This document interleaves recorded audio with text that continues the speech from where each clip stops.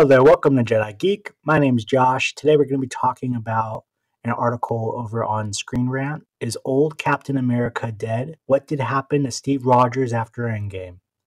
Falcon and Winter Soldier raises some big questions about what happened to Captain America after Avengers Endgame and whether or not he passed away.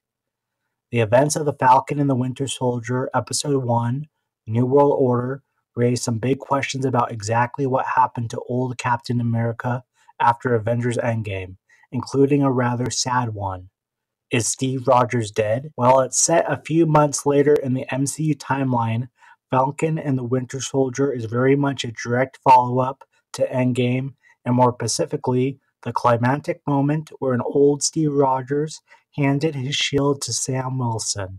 Steve got his happy ending with Peggy Carter in another timeline, though it's a point even Endgame directors and writers didn't agree on, but viewers don't get to see what ultimately becomes of him.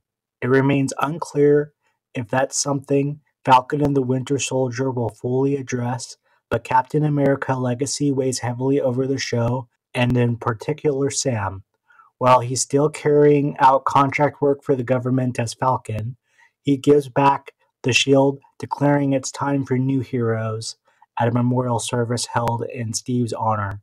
It's clear then that the world doesn't really know what has happened to Captain America, and Sam isn't giving his old friend's secrets away. What's not clear, though, is where Cap went or what he did after passing on the shield to Falcon. Did he simply continue living his more peaceful existence, go back to the other timeline that he seemingly came from, or might have gone to outer space? Falcon and the Winter Soldier teases several possibilities. Is Captain America dead? Since it's clear that the old Captain America is not active in any way, nor are his whereabouts known to anyone besides Sam and Bucky, this does allow for the possibility that Steve Rogers really has died, which would fit with the service being held in the honor as a new Captain America exhibit is open at the Smithsonian, centered around his shield taking pride of place. It wouldn't be too surprising if Steve had passed away, as by the time of Falcon and the Winter Soldier, Captain America would be well around 105, 106 years old, and that's before factoring in his going back in time and then living through the period he was previously frozen for. That takes his age to be around 180 years old. And even allowing for the super soldier serum slowly down the process, it's unclear just how much longer Steve could live for compared to an average human.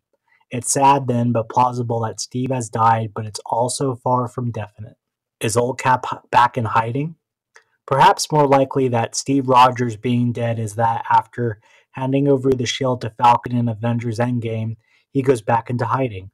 Following the events of Captain America Civil War, which he opposed to the US government, Sokovia Accords, and later broke prisoners out of the raft, Steve went on the lam with Natasha Romanoff and Sam Wilson, forming the Secret Avengers. While they carried out missions, they also presumably had to lay low for large periods of time in various corners of the country and even the world. It's known that Steve spent at least some time in Wakanda, but not many other details about his time has been revealed, and certainly not on screen.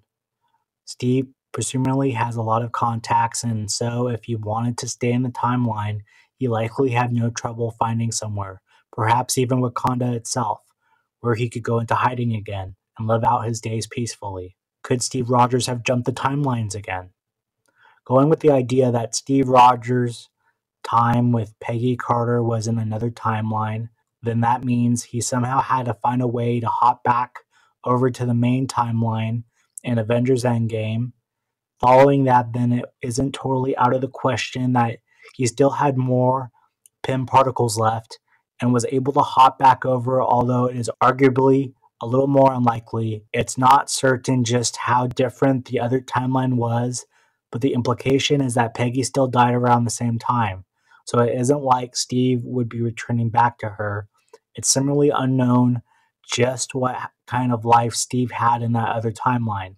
Obviously a full and happy one with Peggy, but if he had to stay in secret for the entire time, then there may not be any need for him to return, except, of course, unless he wanted to live out his days in the home he built with Peggy.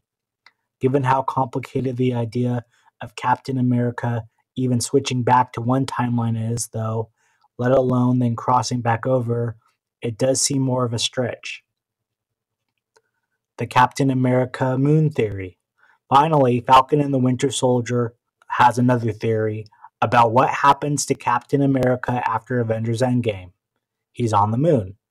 When Sam is talking with Joaquin Torres, the latter mentions that several conspiracy theories regarding Steve Rogers' whereabouts have sprung up, including the idea that he is on a secret base on the moon.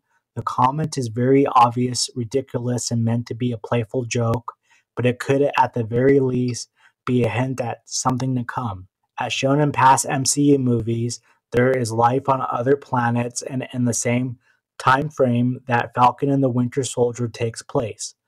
Nick Fury is up in space running his own operation. In Marvel Comics, meanwhile, the Inhuman had a base on the moon, while it could also link to the Watcher, a being who observes all earthly going-ons and who will appear in Marvel What If show on Disney+. Even with all that, it's very unlikely that old Steve Rogers is actually on the moon.